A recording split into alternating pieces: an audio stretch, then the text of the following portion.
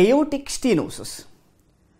As we already discussed, in aortic regurgitation, which is a closing problem, so aortic stenosis is nothing but opening problem. So the aortic stenosis is the opening problem. Nothing but opening problem of the aortic valve. And it is often caused by degenerative calcific changes in the valve leaflets. So what is the cause? Degenerative calcific changes in the aortic valve. And this degenerative calcific changes in the aortic valve is more commonly seen in elderly approximately 70 years of age. So the calcification of the aortic valve, that is degenerative calcific changes in the aortic valve, is the most common cause of aortic stenosis. So what exactly happens in the aortic stenosis? Especially the valve area is reduced. As you can see in this picture, the above one is the normal aortic valve and the below one is the calcified aortic valve. So in the below image, what you can see over here is the valve area is reduced and acts as a major resistant point. So from the narrowed aortic valve, the blood is not ejected into the aorta, especially from the left ventricle. There's a reason what happens is the pressure decreases in the aorta as the blood is ejected into the aorta. If maximum amount of the blood is ejected into the aorta, aortic pressure increases. If the stroke volume is decreased, if enough amount of the blood is not ejected from the left ventricle into the aorta, what happens is the aortic pressure decreases. That is, systolic pressure of the aorta decreases. That is what is very important point you need to remember about aortic stenosis. But in advanced state, there will be greater than 100 millimeters of pressure gradient across the valve during ejection is the most common point what you need to remember. Now, what is the left ventricular systolic pressure?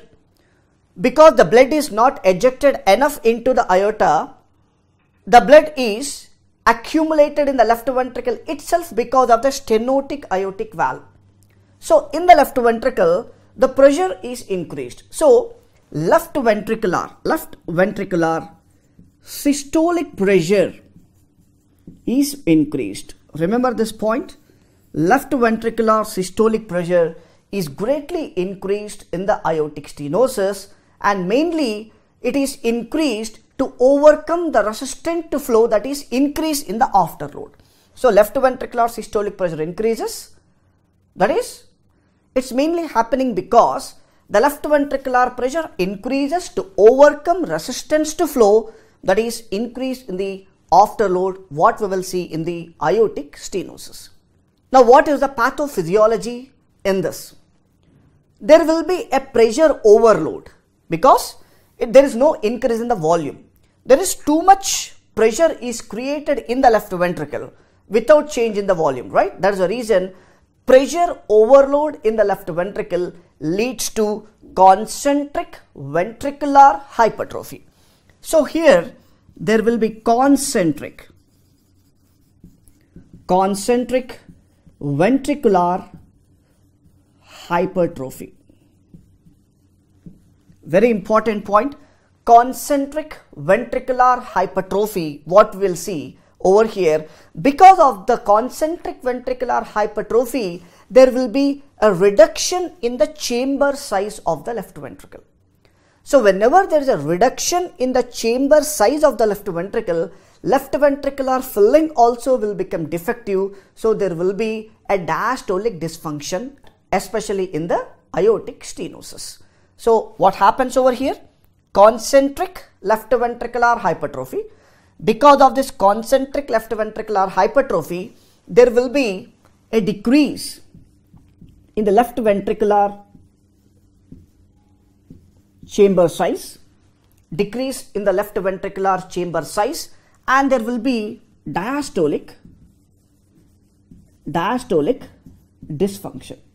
Important MCQ points. Decrease in the left ventricular chamber size as well as diastolic dysfunction of the left ventricle, what we will see in the aortic stenosis. Now, because of the left ventricular pressure is increased too much, increase in the left ventricular systolic pressure, the backward pressure also increases, that is left atrial pressure increases, and because of the diastolic dysfunction of the left ventricle, whatever may be the blood which is present in the left atrium cannot enter into the left ventricle. The left atrial volume increases, the left atrial pressure increases. That's the reason in aortic stenosis, because of the diastolic dysfunction of the left ventricle, next important point is left atrium enlarges. Left atrium enlarges. And not only the left atrium enlargement leads to left atrial hypertrophy. Left atrial enlargement leads to left atrial hypertrophy, and atrial contraction, a more important role in the ventricular filling due to diastolic dysfunction, and it leads to a prominent A wave, what we will see in the aortic stenosis, right? So you will see prominent A wave. Very important MCQ point. Prominent A wave, what you will see in the aortic stenosis, especially due to diastolic dysfunction of the left ventricle, the atrial systole becomes extremely important for filling of the ventricles, right? That's the reason there will be a prominent A wave, what you will see in the graph. Now what happens? Because of the too much enlargement of the left atrium, because of the left atrial hypertrophy, there will be an atrial fibrillation, right? So because of the consequence of left atrial enlargement and left atrial hypertrophy, what happens is there will be atrial fibrillation, and this atrial fibrillation is a complication of left atrial enlargement as well as left atrial hypertrophy, creates a problem with the ventricular filling. So what is the meaning of atrial fibrillation? Atria is not contracting. If atria is not contracting, the blood is not entering into the left ventricle, so the diastolic problem becomes more severe. That's the reason, because of the complication of left atrial enlargement and left atrial hypertrophy, atrial fibrillation develops in long-standing cases. That creates more problem with ventricular filling, what we will see in the aortic stenosis. So initially, during the initial stages of this aortic stenosis, ventricular hypertrophy assists ejection, but eventually leads to systolic dysfunction of the left ventricle. So in long-standing cases, what you need to remember about aortic stenosis is left ventricular systolic ejection problem. In long-standing cases, left ventricular systolic ejection problem leads to systolic dysfunction of the left ventricle, what we will see in the aortic stenosis. Now, what about the aortic pressure? In the early stages, because of the enlarged or hypertrophied left ventricle is assisting the ejection, in the initial stages of the aortic stenosis, aortic pressure is normal in the early stages. But whenever the systolic dysfunction develops, especially of the left ventricle, then aortic pressure is normal in the early stages, but in later stages, whenever the systolic dysfunction develops, there will be decrease in the aortic pressure in the later stages of the aortic stenosis, what you need to remember. And in advanced stages, there will be too much hypertrophy of the left ventricle. Because of the too much hypertrophy of the left ventricle, the oxygen demand as well as the vascular demand of the left ventricle increases. Whenever there is a problem with the demand as well as supply, patient develops angina, exertional syncope, and congestive heart failure. So in this table, you can see that These three are the complications of advanced stage of aortic stenosis. Now let us talk about what type of murmur you can hear in aortic stenosis. Because the murmur is especially seen in the systolic period of the left ventricle, especially during the ejection period, we know that in the cardiac cycle, the systole has been divided into three phases: isovolumetric contraction, rapid ejection, as well as reduced ejection, right? Out of all these three, especially in the rapid ejection phase of the cardiac cycle, the intensity as well as the severity of the murmur will be more. So it is a systolic murmur and it is an ejection murmur. There's a reason we will say that systolic ejection murmur begins after S1. Why we are calling after S1? Because S1 is heard during isovolumetric contraction period of the cardiac cycle. We know that S1, which is nothing but called as first heart sound, which can be heard during isometric or isovolumetric contraction of the cardiac cycle. At the isovolumetric contraction, the atrioventricular valve closes. After that, the ejection period starts. In that, again we have rapid ejection as well as reduced ejection. The intensity of the murmur is more severe when too much amount of the blood wants to leave the ventricle and it passes through the stenotic aortic valve. That's the reason it is a systolic murmur, ejection murmur. Intensity is more severe in the rapid ejection phase of the cardiac cycle and begins after S1, right? Begins after S1 is nothing but after isovolumetric contraction period of the cardiac cycle, and it is a crescendo decrescendo murmur. Why we are calling it as a crescendo decrescendo intensity? Because the intensity of the murmur is too much in the rapid ejection phase and the intensity of the murmur is decreased in the reduced ejection phase, because the flow as well as velocity of the blood which is ejecting through the stenotic aortic valve decreases in the reduced ejection phase. That's the reason in the rapid ejection phase it is crescendo in nature and in reduced ejection phase it is decrescendo in nature. That's the reason it is called as crescendo decrescendo murmur, or we can say crescendo decrescendo in intensity. So this is the type of murmur what you will see in the aortic stenosis. So generally a pressure overload of the left ventricle that can be seen in the condition like aortic stenosis as well as hypertension is well tolerated short term, but it is poorly tolerated long term. So generally this left ventricular chamber, this is the left ventricular chamber and this is the aorta, and whenever there is a aortic stenosis, whatever, and this is the mitral valve, whenever there is a aortic stenosis, the blood is ejected into the aorta through the narrow chamber. So because of this, initially there will be a pressure overload of the left ventricle.